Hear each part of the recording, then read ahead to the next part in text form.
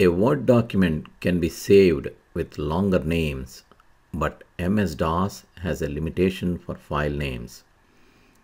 MS-DOS allows only 8-byte long names and a 3-byte file extension.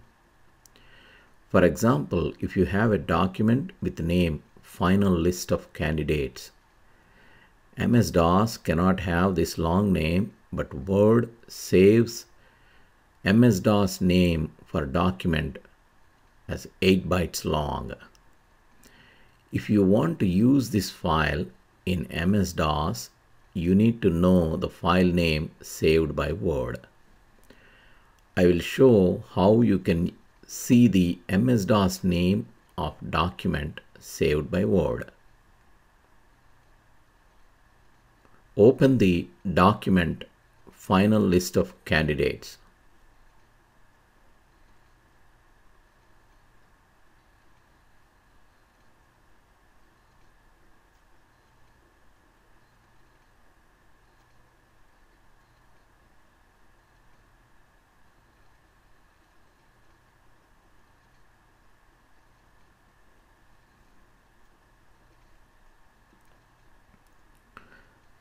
Now click on File,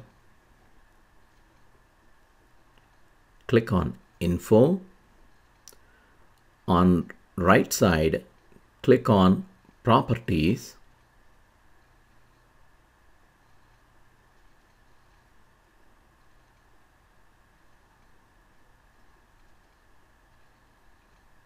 And then click on Advanced Properties.